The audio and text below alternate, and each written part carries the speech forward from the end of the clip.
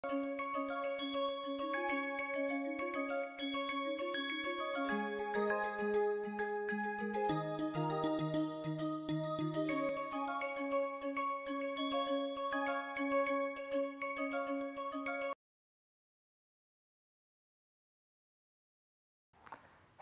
and welcome to module 32 of chemical kinetics and transition state theory. So now we have finished a basic understanding of transition state theory. Today I want to start another chapter and understanding a few more fundamental things basically leading to molecular dynamic simulations. In today's module we will look at one fundamental question: what is this potential energy surface? So we have been using this potential of x throughout this course. When we write H Hamiltonian as kinetic energy plus potential energy, we use this potential energy. And so today I just want to give a very brief introduction of what this potential energy truly means. Okay. So to understand that, it is necessary for us to delve a little bit into quantum mechanics. So let us start with that. Okay. This thing will not really I will not have any questions with quantum mechanics in terms of exams and all, but this is for knowledge. So quantum mechanics essentially tells us that energies comes in concrete levels, in discrete levels. Okay, they are quantized, quantum mechanics. So the equation that I will be looking at today, I will look at only one quantum mechanical equation, which is H psi equal to E psi. This equation is called time independent Schrodinger equation. Okay. H here is a regular Hamiltonian that we have been dealing with. In quantum mechanics, these are in the language of operators, do not worry about all that, just a bit of technicality. This psi that is here is what is called wave function. I will not delve into what is a wave function in this course at all. If you know it already, if you have been introduced, good. In short, wave function tells me the state of the system. So far we have been looking at what is called position and velocity as the state of the system. In quantum mechanics, position and velocity do not exist. What exists is wave function. So it is something, it is some function that describes my system. That is all I will talk about. What is important here is this function, this term energy. Okay, so for any given system, if I give you the Hamiltonian, there are ways of solving this time independent Schrodinger equation, and there are actually multiple solutions to this equation. So I put in label I. Okay. So this at the end turns out to be a differential equation. I am not going to write that differential equation. It is a very brief and overview introduction to quantum mechanics. What is important is that your system exists in these concrete energy states EIs. Okay. So where does this potential energy then comes from? What am I doing? Where am I leading to? I am leading to what is called the Born-Oppenheimer approximation. So let us say you have a system of protons and electrons. That is what molecules really are. They are a system of protons and electrons. Okay. You can think of any molecule. H has one proton here. Fluorine is a big molecule with a lot of protons. I cannot remember how many, but you can imagine n number of protons, n number of nucleons, and some number of electrons. Well, let me denote the position of all protons. Well, let me, instead of protons, let me just call them nuclei to be more accurate, because you also have nucleons, as xn and xe. Okay. So, xn is the position of nucleus, let us say, and this is position of electrons. So, I have multiple electrons and nucleus, so these are vectors. Position of electrons. So, the thing is, I can write the same Hamiltonian as I have been writing so far, which is nothing but kinetic energy of nucleus plus kinetic energy of electrons plus some potential, which is nothing but the Coulomb potential,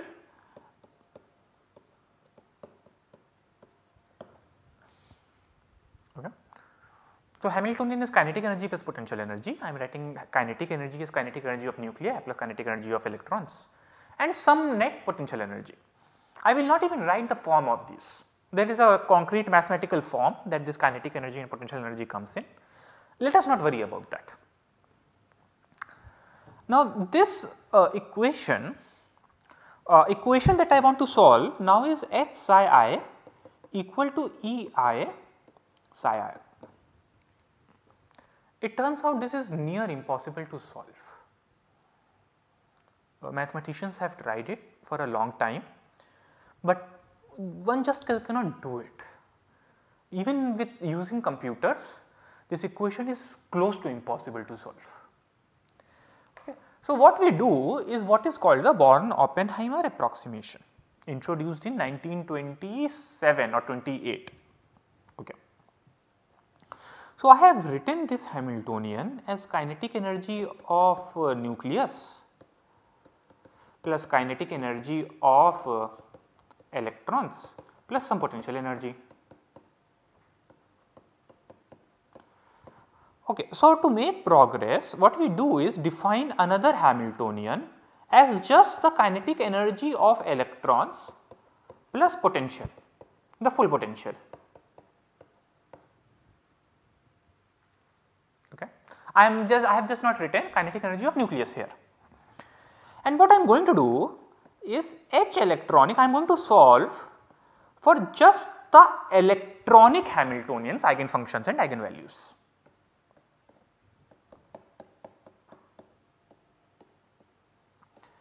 And I solve this equation for a fixed value of nuclear positions. This is a tricky concept to understand and it takes time to grasp this point. So, let me repeat this. What I have done, I fix all the nuclear positions. I have HF molecule, let us say, I clamp the hydrogen nuclei, I clamp the fluorine nuclei, fix them. I am only looking at kinetic energy of electrons, that is energy is electrons are mobile, they have some kinetic energy, and I am looking at the net potential that the electron is feeling with respect to these clamped hydrogen and fluorine, and I solve H psi equal to E psi for this Hamiltonian. There are ways of doing it, let us not get into how to solve that, but this actually can be solved using a computer. This is by the way called electronic structure theory, solving this equation. Okay. So, the energy that I get is depends on this HF distance, on the H and F positions, right. If I change this position, my potential energy will change. How the electron is interacting with H and F will be different depending on where this H and F are exactly located. So, this energy that I had depends on X and N now as an artifact of the point that I have clamped H and F or the nuclei. So, if you had water, I would have clamped oxygen and the two hydrogens, whatever is the molecule. I have looked at all the nuclei, fixed their positions and solved H psi equal to E psi. I get some energy. Now, for a different nuclear configuration, I will get a different energy. Okay. So, this EI depends on Xn. Okay. But this is only H electronic part. My real Hamiltonian was this full thing with kinetic energy of nuclei. So, H is really kinetic energy of nuclei plus H electronic, where H electronic was defined here. Okay. Now, if I apply this H on this psi electronic of I, something interesting will happen. So, I will have kinetic energy of nuclei plus H electronic on psi electronic. This is equal to then kinetic energy of electrons on psi electronic. I am just opening the bracket. I have to put these little hats to be accurate. Do not worry if you do not understand why those hats are present there on these H's. Now, this is equal to kinetic energy and H electronic on psi electronic I take from here.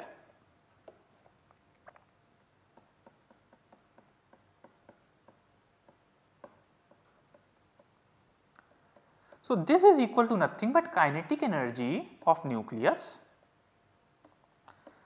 plus EI of nuclear positions on. Okay.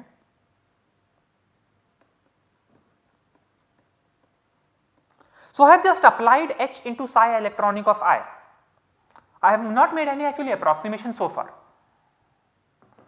The approximation comes in assuming, remember we want to solve H psi I equal to EI psi I.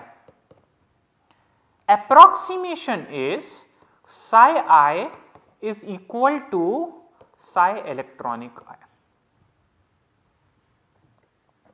This is called the Born-Oppenheimer approximation.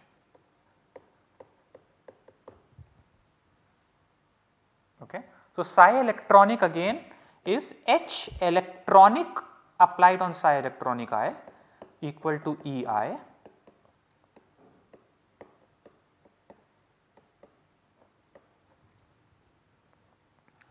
Now, what we have noted is H acting on psi I looks nothing but kinetic energy of nucleus plus some energy which is also a function only of nuclear positions acting on psi I. Okay. So, we basically, what is Hamiltonian now? Hamiltonian is kinetic energy plus potential energy. So, now this looks really like kinetic energy of nuclei plus some energy of position. So, we call EI of Xn to be potential energy of nuclei. So, this might be a slightly confusing term. This potential energy of nuclei actually includes kinetic energy of electron in it. Remember that we have got this EI by solving this equation, and H electronic was kinetic energy of electrons plus potential. So, EI actually contains kinetic energy of electrons in it. It is simply the net potential that the nuclei are feeling with each other after I have removed away the electronic positions. So, this whole trick is really a way to get rid of electronic positions. We are able to get an equation finally which looks completely like a nuclear kinetic energy plus nuclear potential energy. Okay. And I have somehow hidden the electronic part into this EI, into while I was solving this equation here. So, this is the trick, and therefore, I think of EI of Xn as potential energy of nuclei, and so I will start writing this as V of Xn. Okay. So, just to give you an example, let us just think of H2 molecule. just making things more concrete. So, remember H2 has only one vibrational distance here, let me call this distance as capital R. So, what I am going to do is the following, I calculate the electronic Hamiltonian as kinetic energy of 2 electrons. H2 has 2 electrons in it, right, one from the H1 from the second hydrogen, plus the potential energy of the 2 hydrogens and the 2 electrons. I solve H electronic into psi electronic I equal to EI as a function of R psi electronic I. So, I fix this R, I calculate, I solve for this equation, never mind how, that those details I am not getting into. There are many ways now that you can solve this electronic Schrodinger equation. Okay, those is like a package like Gaussian or MolPro or Orca. Okay, any of these softwares can solve this differential equation, but this differential equation was solved for a given value of R. So, at the end of the day, what I get is I plot R here and EI, which is the same thing as V. So, for a given value of R, I solve for EI and I will get different values at different plots. Now, let us just imagine how this plot will look like. I have already shown it to you, but let us just qualitatively discuss this plot. When R is large, well, the 2 hydrogens are very far separated from each other. You see, then it does not matter if I change it a little bit. They are so far separated that my potential energy will be a constant like this. Yeah, or almost constant, if not exactly constant, when R is closing to infinity. The 2 hydrogens do not know each other at all. Now, at some distance of R, which I will call R naught, what you have is when the hydrogen, the H2 molecule is forming a good bond. You know H2 molecule forms a very stable bond, right, and so that is depicted by a minima on this energy surface.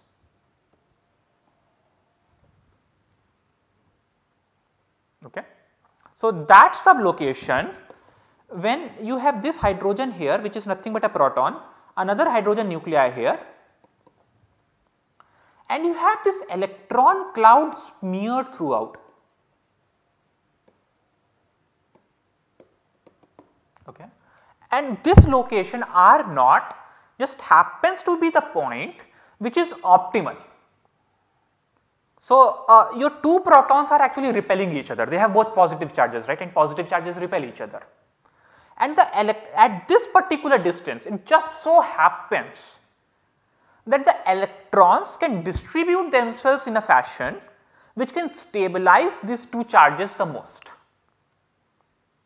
Okay.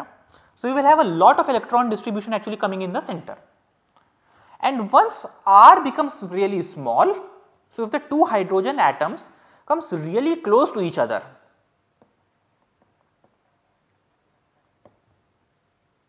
well, what happens then is that the electrons cannot squeeze in between here. So, your electrons are like this here,